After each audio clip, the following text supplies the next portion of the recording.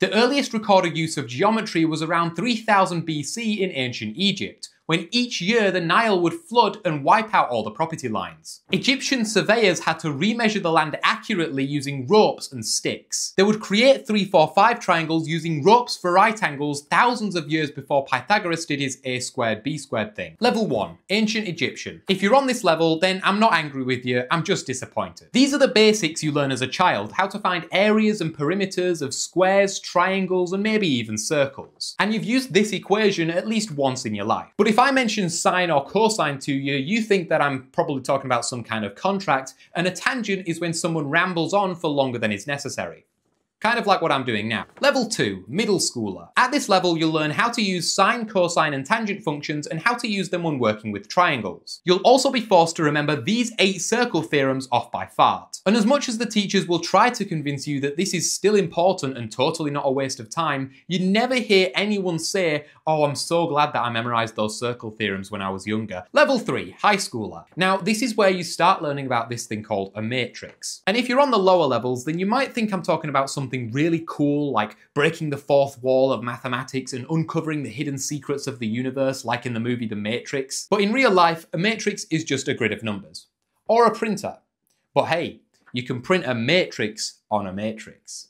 Now that's pretty cool. Matrices are useful in 3D graphics. For example, if you want to rotate something about the y-axis, then you take this matrix, multiply it by a position vector, and then you get the new coordinates of your rotated point. You can also build a literal neural network using simple matrix multiplication. Z equals wx plus b, where z, w, x, and b are all matrices, is all you need to make a neural network in mathematics. Neural networks like today's sponsor, SEOwriting.ai. SEOwriting.ai makes it as easy to crank out SEO optimized content as it is to draw a 3, 4, 5 triangle. Maybe Pythagoras' theorem would have been more popular in his lifetime if he'd done some SEO. If you create content for a living, or even just as a hobby, instead of manually searching through all your competitors, Superpage scans the entire SERP for you, extracting top ranking deadlines, CTAs, keyword densities, image layouts, and even ideal word counts. In just minutes, it will create a complete page blueprint which is SEO optimized and ready to publish. With the paid plan, you'll also get real-time SEO feedback, so as you're writing, the AI will make suggestions to fine-tune your content before it goes live. Or you can use the humanization tool to make your posts sound less robotic and more like it comes from a warm-blooded human soul,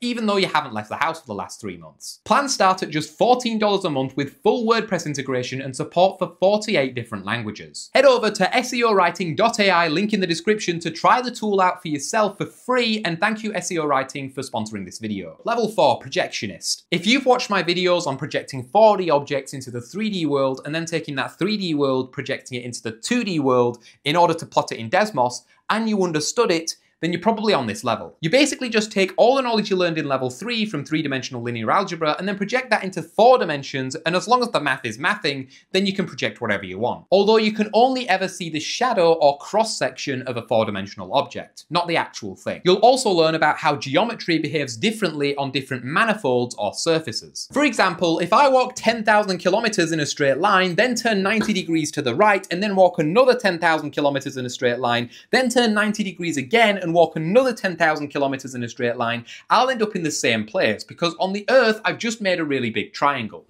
Level 5, Analyst. At this level, you'll start learning about how to use calculus to solve geometry problems. You'll also be working in 3 dimensions, if you're lucky. But realistically, your lectures will be in 3 dimensions, but then the exam will be in like 10. But in some very niche subtopics of physics, you can use these ideas of curvature, geodesics, and surface theory for something useful. It's a shame you're a mathematician and therefore you're allergic to real-world applications, but hey, it was just a suggestion. Level 6, Topology. Now here's where things start getting a little bit weird. You might be comfortable working with curved surfaces or higher dimensions, but what if space-time itself is curved? I mean, if 2 objects are traveling through space, we all know they'll eventually meet due to gravity. But like, how? It's not like they've got Wi-Fi or mobile phones and they can just ring each other and go like, "Oh yeah, you over there, pal? All right, I'll just sort of head in that general direction." Maybe it's the curvature of space-time which makes their paths meet. Like how on Earth, when 2 people are traveling in the same direction, their paths eventually meet due to the curvature of the Earth. Also, you've left your Euclidean shapes out in the sun for too long and they've all turned into these weird blobs that you can morph but you can't tear.